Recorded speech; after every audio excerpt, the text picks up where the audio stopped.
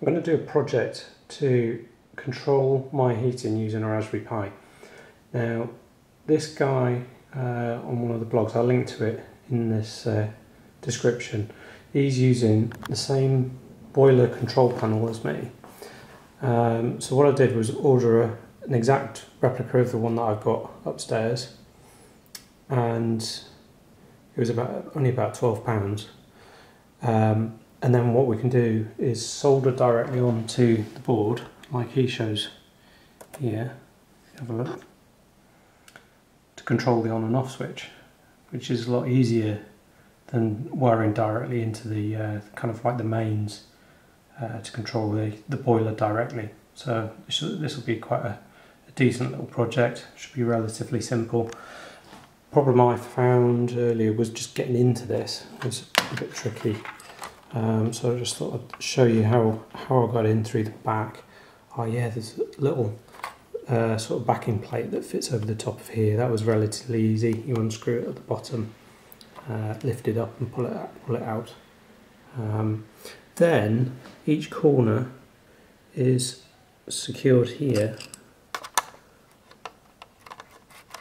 One there, two at the top here, one on the side. So what I found was that if I jammed in a screwdriver here, like one of these flat ones, jammed it in enough, kept it in there, and then moved to the next corner,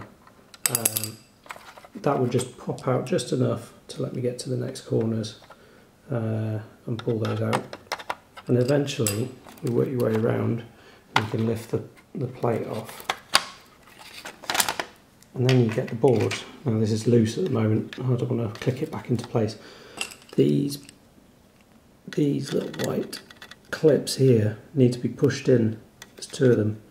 Need to be pushed in at the same time, but they're really they're not easy to push in. Certainly not with your fingers. You have to use a screwdriver. So I ran the screwdriver in that one. Managed to get it to sort of click into place. And then I used this little tool here, which is quite handy, and I could flick it underneath the board and pull upwards with enough force to pop it out. You couldn't quite get a screwdriver down there because the lip's quite deep.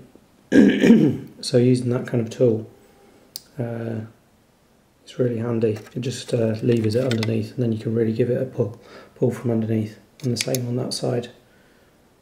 And then the board came out. And if we have a look,